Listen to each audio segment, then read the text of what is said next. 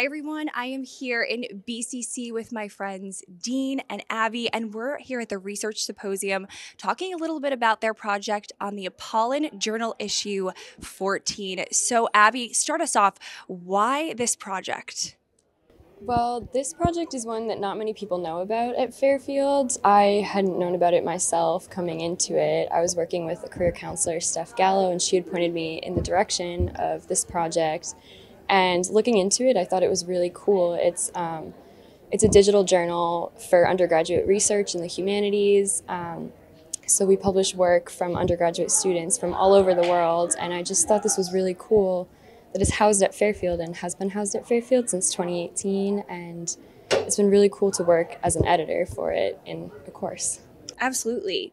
Dean, so why do you think, digging into this journal is important? Why was it important for you to join this project and to spend so much time doing research on it?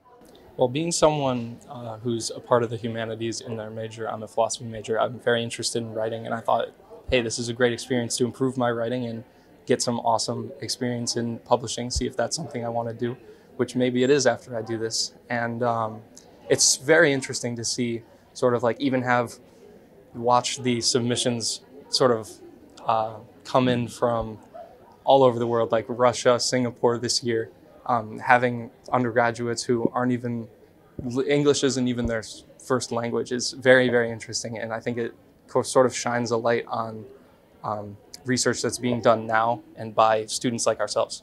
Yeah, absolutely. That's super impressive, you guys.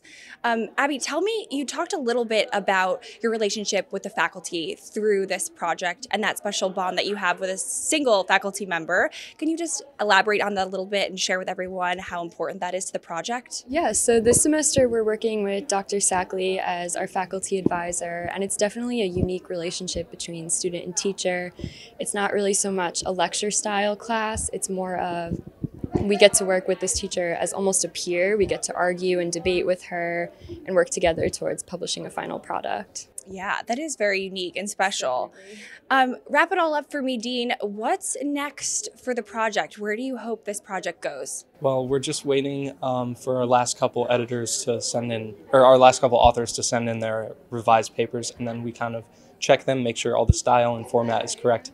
And then we're going to migrate it over into Squarespace and publish it in hopefully the next 2 weeks. So watch out for it. Well, congratulations. Thank you so much, you guys. And congrats on all your hard work. Thank you.